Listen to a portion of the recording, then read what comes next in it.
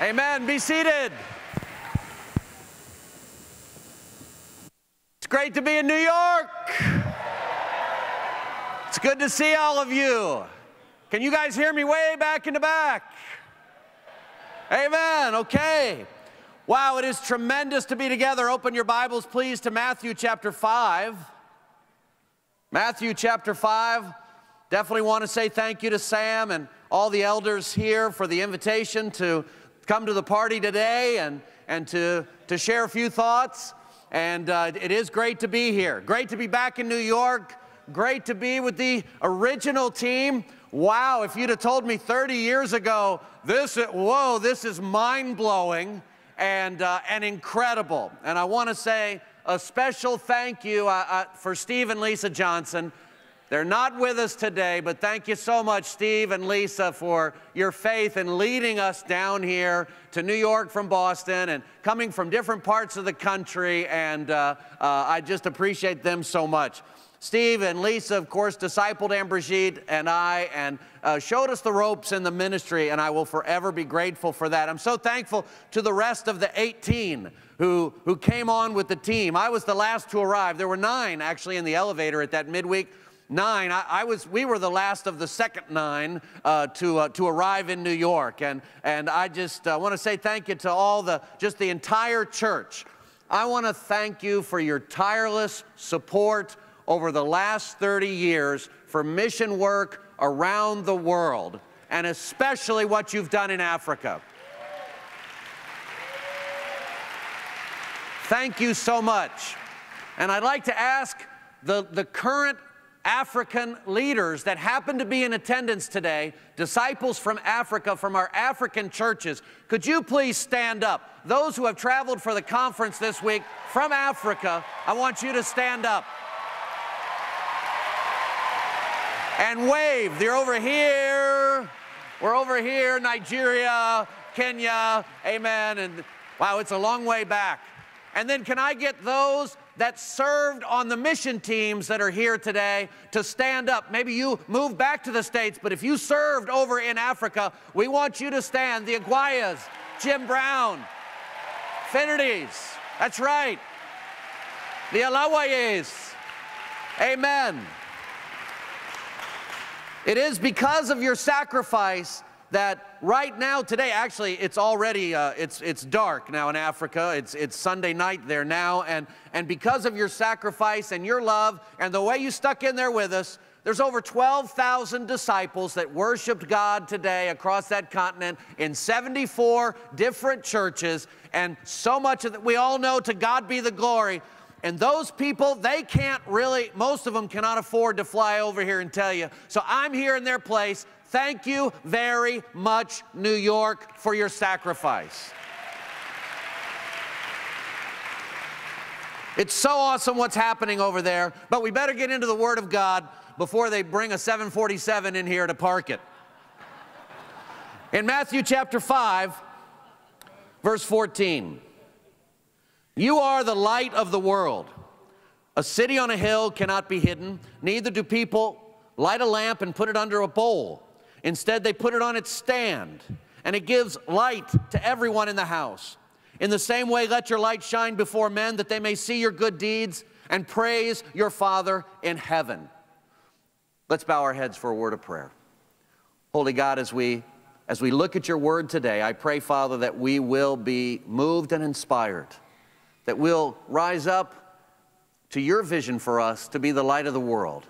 And I pray, God, fill me with your Spirit. Help every word that I say today to be exactly what you want spoken. And I pray, Father, bless us, that we'll all leave here with deep conviction. In Jesus' name, amen. We love light, don't we? We love it. Man, this is such a great city with lights and Broadway and whatever. But the lights that God has created, who could ever get tired of a sunset? How many sunsets have you seen? But we never get tired. We love the sunsets, the northern lights, the stars, the moon. When you're stumbling around in the dark at night, and before you can find your cell phone to light the path, whatever, and you're just so glad for that light. When that light turns on, it instantly guides you. It instantly orients you. Light moves fast, going around our planet 8 times in 1 second. Light never stops. The unaided eye can see stars that are 6,000 trillion miles away. When you go outside, now you can't see that in Manhattan, but when you get out in the countryside, you can see that, the incredible miracle of God's creation all around us. During World War II, the British set up lights out in the countryside to imitate and to mimic a city. And then they shut all the lights down in the cities, tricking the Germans to bomb these fake cities out in the countryside. Because light draws us. We're drawn to light. We go to light. We appreciate light, and we like it in our lives. And this is what we're commanded to be, amen? We're commanded to be light, standing out, moving quickly, never stopping, drawing people to Jesus, orienting and guiding. That's what we need. We need light. When we first arrived in Nairobi, Kenya, I was up late on a Saturday night. Amberjeet was in the bedroom sleeping with Matthew, who was newborn. And I'm there, and I'm working on the sermon for the next morning for this very young church in Nairobi, Kenya. And Amberjeet comes into the living room, and she goes, "Mike, there's a gazelle in the bedroom." And I said, no, honey, there's not. We're on the second floor here. There's no gazelle. She said, "Mike, there's a gazelle in the bedroom, and Matthew is in there with him." I said, "Okay, let's go in." We went inside. I turned on the light, and it was instantly visible that it was actually a towel that was kind of draped on the, on the dresser, and that Matthew was safe from that towel that was going to get up and run at him, whatever. Now, I got to tell that, but then there's the other side of it, too. I don't know if it's the food or the water or whatever, but we would have these funny dreams. And one night, I got up, and I got out of bed, and I threw back the covers, and I said, "Look at this, honey, maggots." And she said, "There's no maggots there." I said, "Maggots, look." And she goes, "There's no maggots." And I said, "What are you, crazy?" But when you turn on the light, all that goes away, and then you can see, and you're instantly oriented. Now you get it. You know where to step. You know what to do. You're not bumping into the walls and the lights. You're not knocking the lamp over, but you're able to do what you need to do. Amen? And the light came into my life in 1980. That's when I started reading the Bible. And for the first time in my life, I grew up going to church, but for the first time in my life, I began to read the Bible and try to put it into practice. I was living in Colorado, and the window of my apartment looked out on the Front Range, the Flatiron Mountains there at the beginning of the Rocky Mountains. And I skied, and I was going to bars and parties and going to the mountains. And yes, I was studying, and I thought I had it all. I said, it couldn't be better than being in Boulder, Colorado. And I wasn't happy. I wasn't happy. Something was missing. And I started to read the Bible, and I started to try to put it into practice. But you know, it wasn't so easy. It was challenging. I thought the Bible was just a bunch of stories. I began to see that it really spoke to my life. And one night, I went out with a girl, young lady, and honestly, we messed around. I went home. I opened up my Bible. I started reading Galatians 5. Started reading about all these sins that were in my life. Verse 19 through 21, if you want to check it out sometime. And I started crying. I said, I am not going to quit here. I got to be all in. And I'm going to do this. I'm going to stick with it. And I prayed, and I memorized that passage of Scripture.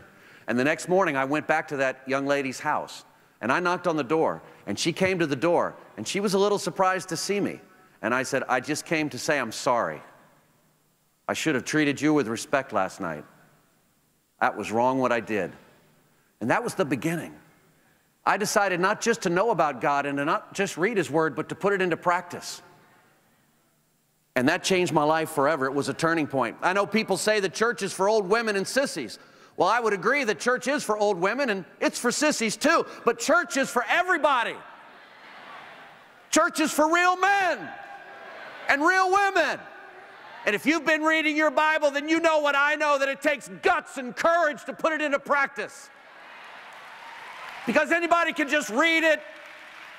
Anybody can say, oh, Jesus was out there with his band of disciples. Isn't that cute? It takes courage to be a disciple. It takes courage to say sorry. It takes courage to tell the truth. It takes courage to take a stand for your faith. And I began to feel that. People began to make fun of me. My brother Roy, he's here. He had a friend. He gave me a hard time. Mike, are you reading the Bible? I thought you were normal. It took me a few years to figure this out. But after a few years, I realized that if that guy with the drug abuse and the divorce, if that's normal, give me Jesus any day of the week. But I had to be all in. I had to go for it. So in 1981, I made the decision, and I was baptized. And now I could see. And I stopped stumbling, and I started living. Now, don't get me wrong. I still stumble, and I make my mistakes. But praise God, Jesus, the blood of the Lamb, those mistakes are forgiven, and he's working in my life. So now it's my turn to shine the light. Now it's my turn to let other people know about it. Your friends are going to hassle you if you make this decision today. If you're visiting with us today and you're thinking about becoming a Christian, I get it. It's hard. It's tough sometimes, but you can do it. You can change. Hang in there, buddy. You can make the changes that Jesus calls you to make, and you'll be glad you did. So 2 years later, I was here. You early guys go, wait a minute, we appointed you an evangelist after only a year. You mean just 2 years ago? Before that? Uh-huh. I was not born with a Bible in one hand and a microphone in the other. Actually, I was into drunkenness and immorality, and my girlfriend was on the pill, and I had a lot of changes to make. But praise God, he worked in my life, and I became a Christian. A couple of years later, I ended up here. And when you'd had enough of us, you sent me to Brazil. And I thank God for that time, and then on to Africa. But I just want to say that you can change, and you can change quickly. That's what light's all about. The big need today is we need to shine our light now in this big city. Because you've got a story, brother and sister, just like mine. You've got a story too. And we need to shine our light right here in New York City today. First point is that you need to embrace the honor, Acts chapter 13.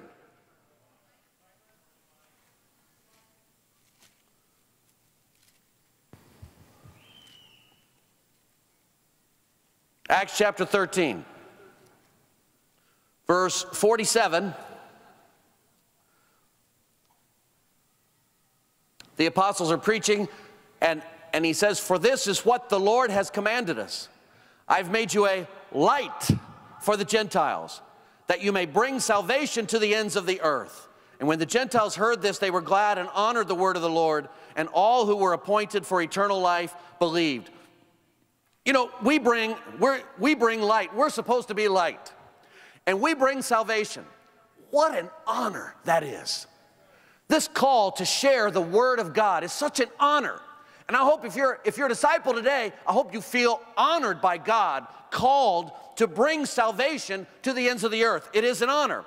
Jesus said he is the light of the world, in John 9:5, and then he says that we're to be the light of the world. And so what we need to be is we're going to be light like Jesus. What an honor to be like Jesus and to be called to share that word. To evangelize is an honor. Why do some of us act like it's a chore? It's an honor. How would I feel if Steve Kennard, and thank you for those words. They were very kind words. Steve is a dear friend, an old friend.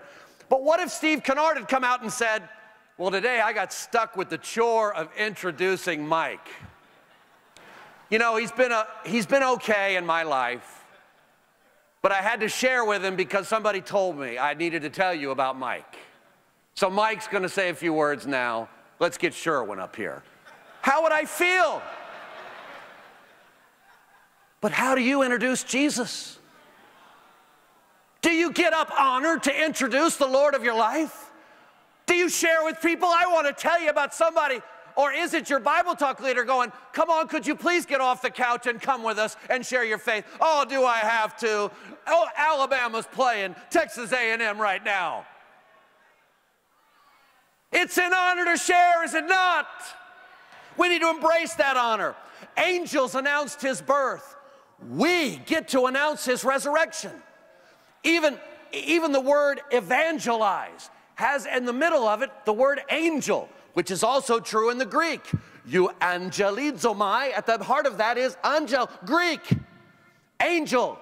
When you are asked to share your faith, you're being plucked, we are being plucked out of a normal earthly existence and brought into the angelic realm of announcing the empty tomb. It's an honor, brothers and sisters. So we need to stop acting like somebody's asking us to clean up our room or make our bed. We need to stop feeling like, moaning like, oh, do I have to go knock on a few doors today? We need to stop acting like we're doing him a favor and start feeling the honor that he has bestowed upon us, that we even get to announce about the Lord Jesus to this city. Amen? I'm telling you, it's an honor. Moses saw the light, and he literally glowed. Paul saw the light, and he was blind. John saw the light, Revelation 1:17, and he fell before him as though one dead. How dare we see the light and shrug it off? We need to have a fire. We need to glow with the message of Jesus for this great city. Amen? Now, I know some of us in here, you're doing exactly that. But some of us in here, I'm guessing maybe there are a few who aren't. And I'm here today to encourage those who aren't and those who are. But we all need to get on the ball. Amen? Am I right? I think about all that he's done for us. We forget what he's done for us. You know, in the world, in our nation, after 10 years, 50% of our marriages in America end in divorce. Now, I asked Sam, we've had a handful of divorces in the New York City church over the last few years, and we've had a few in San Antonio. But we have not had statistically 500 divorces in the New York City church. Why is that? Because the light of the Lord Jesus Christ showed us the way. We're not the message, Jesus is the message. Statistically, according to NPR, 30% of our youth are arrested by the time they're 23 years old. Now, we've had a handful of our youth get arrested in this congregation, and we'd like to honor you today by bringing you up onto the stage here from a... No. Just kidding. I almost got arrested myself in high school when I tried to steal a car. That's just where I was at. Please don't do that. But I feel you, okay? I can feel you there. We've had a few knuckleheads in this congregation get arrested, I'm sure. But we have not had 150. Why is that? Because Jesus has turned on the light in our lives. When you came to church today, maybe you thought, I don't know, am I going to a white church? Am I going to a black church? Well, wait, it's a black guy that introduced the speaker. Oh, no, it was a white guy who's preaching. It was a Latino guy doing this. Wait a minute, where am I? You didn't come to white church, black church, or Latino church. You just came to church.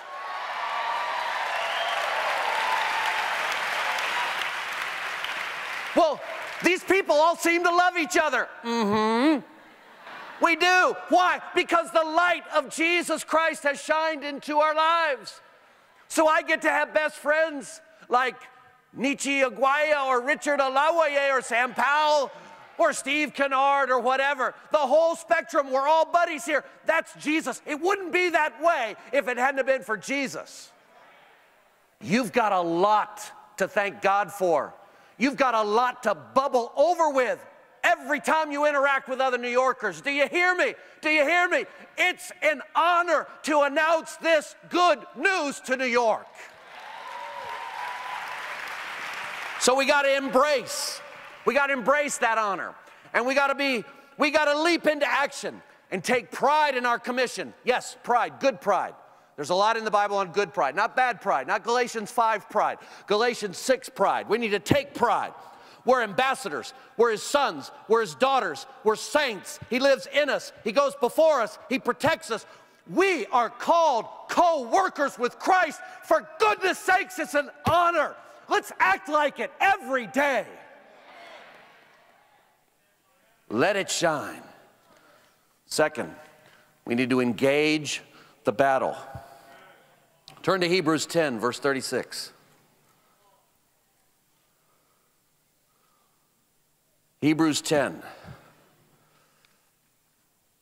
verse 36. 35. So do not throw away your confidence. It will be richly rewarded. You need to persevere so that when you have done the will of God, you will receive what he has promised. For in just a very little while, he who is coming will come and will not delay. But my righteous one will live by faith. And if he shrinks back, I will not be pleased with him. But we are not of those who shrink back and are destroyed, but of those who believe and are saved. What do we need to do? He's coming back. He won't delay. We need to live by faith, and we don't shrink back. Amen? We don't shrink back. Now, in World War II, Hitler, he had promised even in his book, Mein Kampf, what he would do. He'd spelled it out in his book what he was going to do. Yet England and France believed in the empty promises that Hitler made about peace. Then Hitler occupied the Rhineland, annexed Austria, took over Sudetenland. Then he took Czechoslovakia. And in spite of all these moves, England and France still held to the empty promises of peace. And so in a desperate move to appease Hitler, you see Prime Minister Neville Chamberlain getting off the plane, coming back from Berlin with a piece of paper in his hand, an empty promise from Hitler, and Chamberlain declared, "Peace in our time." War loomed. They stuck their heads in the sand, and they didn't wake up to reality until the bombs began to fall. In Parliament, Winston Churchill stood up and he said, "We're in danger. This is a time we need to prepare for war." And he was shouted down in anger because they would not face the truth of what was about to happen. And Chamberlain was wrong, and Churchill was right. We should never shrink back from the fight that's before us. We must engage this battle that we're in. We can't say peace, peace, when there is no peace. We've got to have the courage to embrace this fight that is in front of us. Amen? We must not shrink back, but we do. We go to restaurants and we don't say a word. We live in neighborhoods. We don't reach out. We go to work. We don't tell people. We cannot shrink back. People need to hear the truth.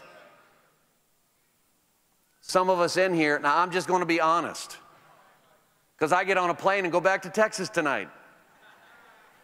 No, I love you. I'm family. I was a member of this church for 5 years. Some of us haven't brought a visitor in a year. Come on, engage. Engage. You know who you are. Maybe one of the great films of the 1980s. It's a deep, powerful film. It's Tom Cruise, Top Gun.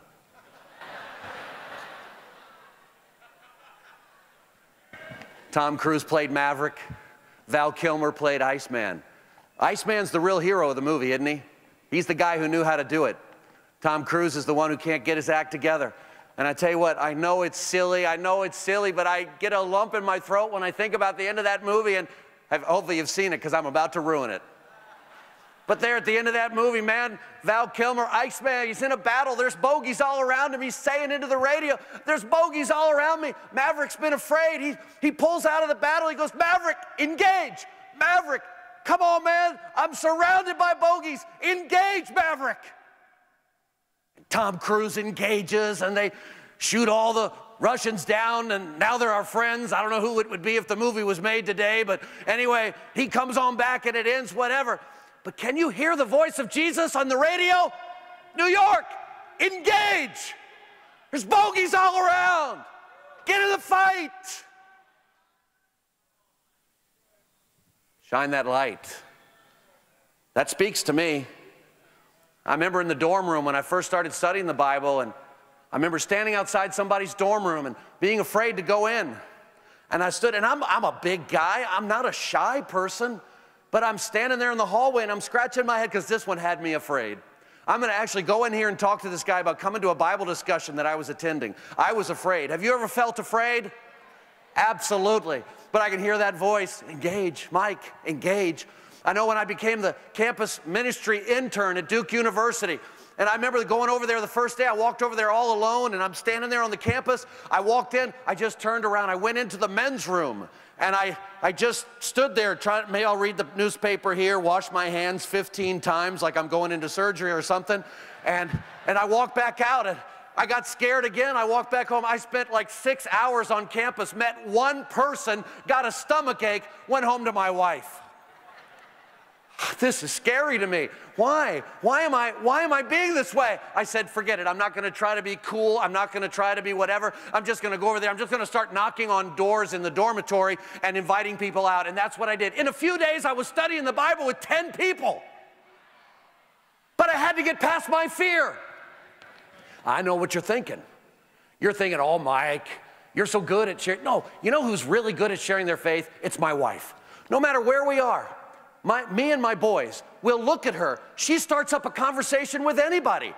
I turn around, I'm reading directions about waiting for this line at a museum. I turn around, Ann Brigitte is now best friends with the lady selling the hats. I'm like, how did that happen? I go, wow, I need to share my faith, whatever. I turn around, hey, how's it going? The guy goes, ugh. She's awesome in the world of evangelism. She's like Tiger Woods. I'm like a weekend hacker.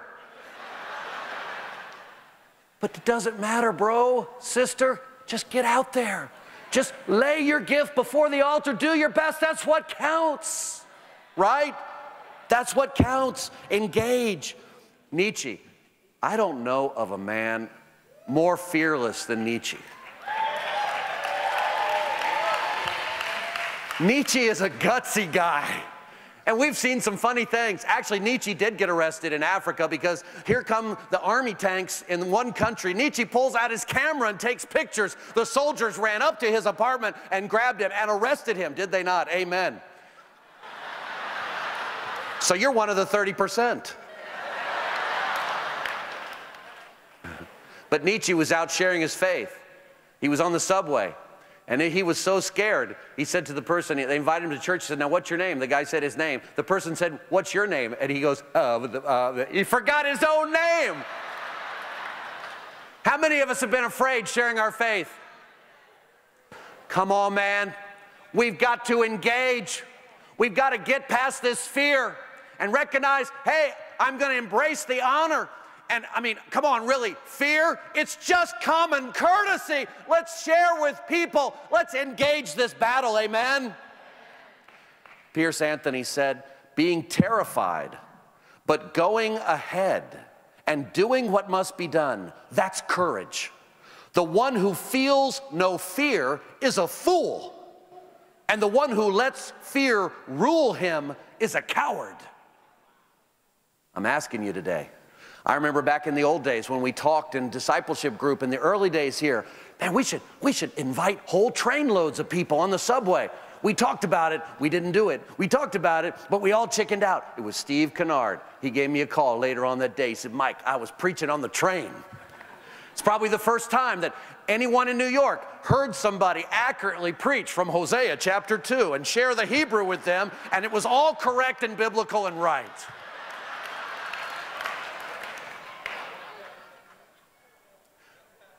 We had mission teams where 20 baptized 1,000. Sorry, where 20 baptized 100. And it's not fair to compare a mission team handpicked to a church that's established, because we got to spend thousands of hours with our kids. They're our most important audience. On the other hand, church, does it really take 1,000 people to baptize 100? Does it really? Let's get rid of our fear. Let's crucify our laziness. Let's chop down some of the thorns that have grown up in our garden. Many of us are here today, disciples. I'm asking you, are you in the grandstands? Do you need to come down and get back on the field? Come down out of the grandstands. Let's get on the field and let's engage. Can you hear the Lord's voice in the headset? Maverick, engage. Amen? We need grit. Brian Hale has grit. He has grit. We're talking about engaged the battle, engaging in the battle. Brian Hale is a dentist in San Antonio. He said, I am so convicted. He said, I'm not going to leave a restaurant. I'm not going to go through a day without sharing my faith. Within a few weeks, he had 4 men that were studying the Bible with him, and he had 10 other men that he was looking, hey, can somebody help me to get in and study the Bible with these 10 other guys? Why? Because he engaged. He engaged. We need that kind of grit today. That's what New York needs. Amen? And of course, Winston Churchill had grit. He had grit. One time, Lady Astor said to him, Churchill, if you were my husband, I would put poison in your tea. And Churchill shot back, Lady Astor, if you were my wife, I would drink it.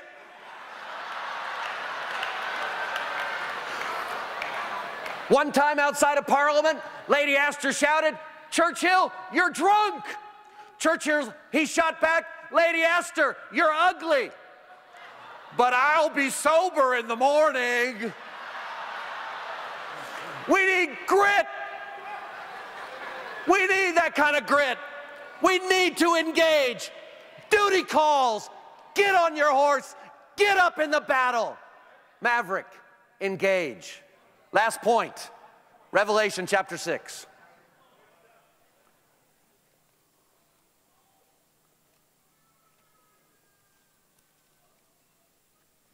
Revelation chapter 6.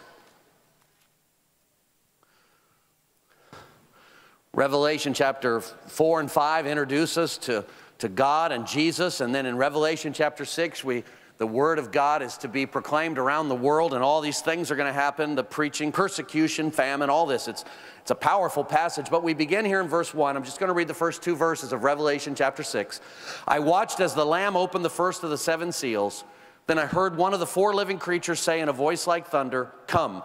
I looked, and there before me was a white horse. Its rider held a bow, and he was given a crown, and he rode out as a conqueror bent on conquest. We need, finally, to embark with confidence. Embark with confidence. We ride out like conquerors, because Jesus in this passage, he's the Lamb.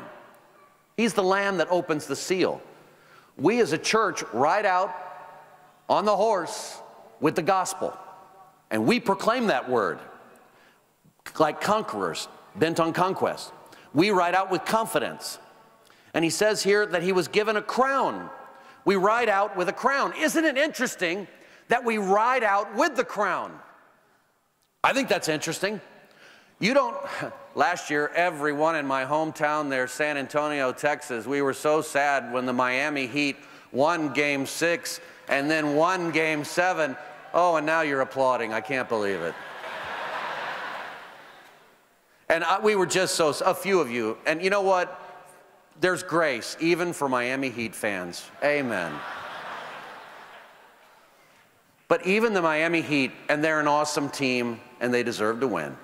But as awesome as they were, they did not wear their hats until they won. They didn't put on their T-shirts before Game 7. They waited until after Game 7. We are even more confident than the Miami Heat because we ride out with the crown of victory, the Stephanos, on our head. We ride into battle wearing the crown. You ever thought about that? That's how confident we are.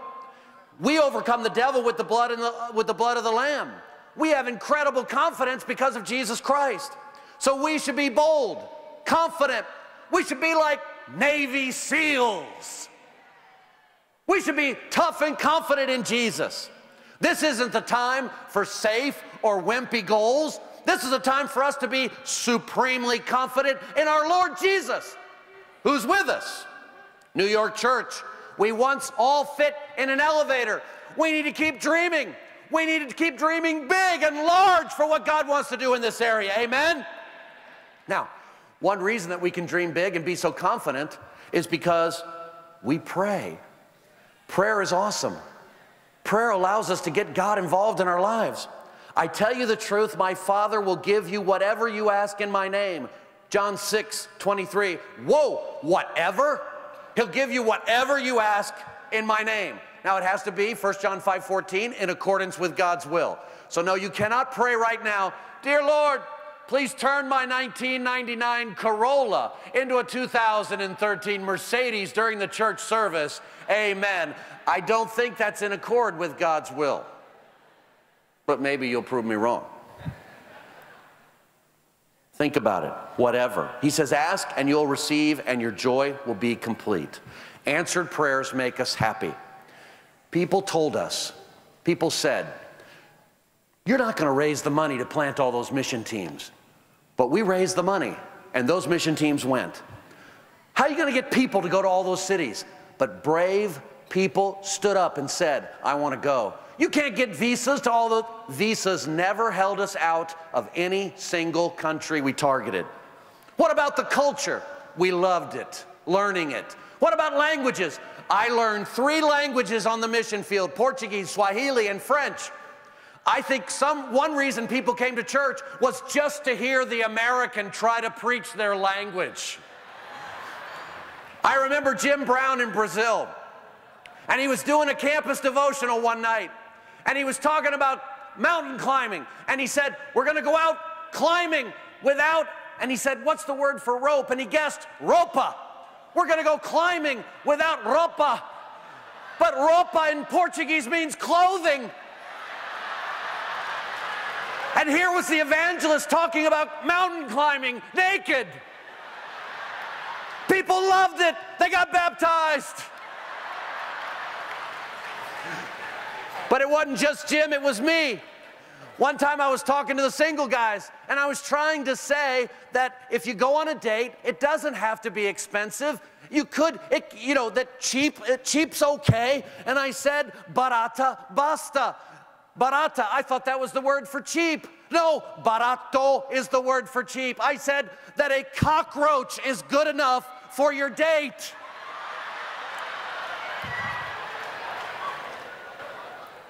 But in spite of us, prayers were answered. People became Christians. It's amazing. So be bold. Pray for boldness. Pray for open people like us in foreign lands. We didn't know how to say it. Sometimes we made all kinds of mistakes. Sometimes people laughed at us. But they got the message. They opened up the word. You do the same. Pray for open people. Pray for the skill to say it as best you can. And pray to be involved in some Bible studies. This confidence we have because of Jesus Christ. And I know in a room like this, that some of us are hurting. Mike, it's hard to shine. Right now I'm hurting. I'm beaten up spiritually. Well, last year my mother died. Last year my brother had a rare blood disease. He almost died. My other brother had a stroke.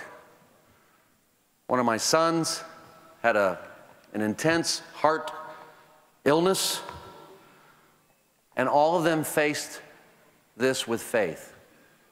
And because Roy's here today, I'm going to embarrass Roy. He's one of your elders. I'm going to say, Roy, your faith during all those struggles was incredible to me. And it's true. Our mom, she was a disciple. And I think you'd agree that her faith, 2 years with liver cancer, died of it, her faith was an inspiration to us. I learned watching her, and I learned watching you, Roy.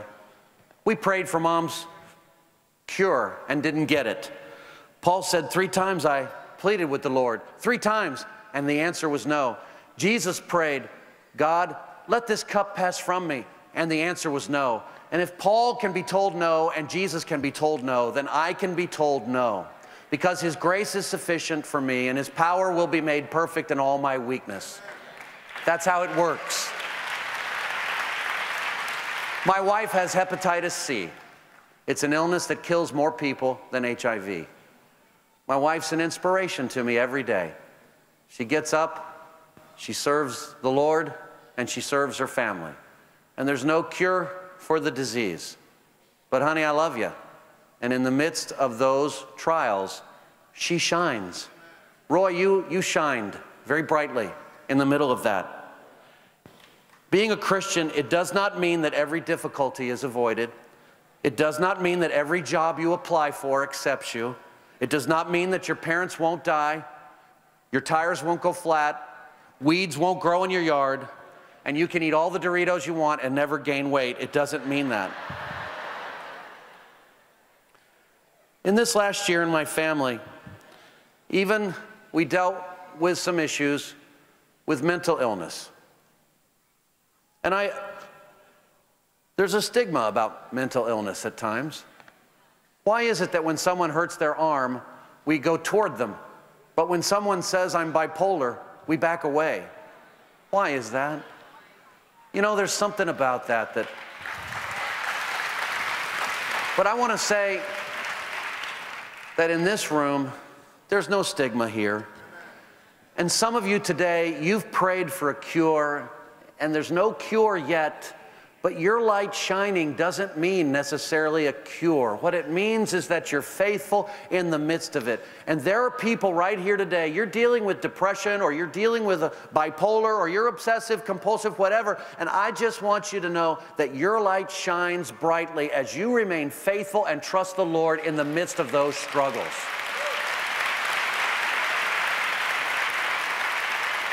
Some of my greatest heroes are people who are living with these issues and they're dealing with it every day, and I praise God because God's grace is sufficient. His power is made perfect in weakness, and that's it. That's how we shine. So I'm going to close up with this because I know they're going to come up here and lead a song. I've known Amberjeet since 1966. I was 7, she was 4 when we met at the church. She fell in love with me instantly as a 4-year-old. It took me a little bit longer, but I took her to lunch in 1979, and that decision changed my life in a wonderful, awesome way. You can make a decision today. If you are somebody in this church that's been in the grandstands, you've been on the sidelines, and you need to embrace the honor and engage the battle and embark with confidence, then I'm calling you to a decision. Will we face the challenge or run? Will we find solutions or excuses? Will we build here or will we blame? Will we be victors or victims? I'm asking us, New York, let's make a decision. It's time to decide. Let's light it up for the next 30 years. Amen? God bless.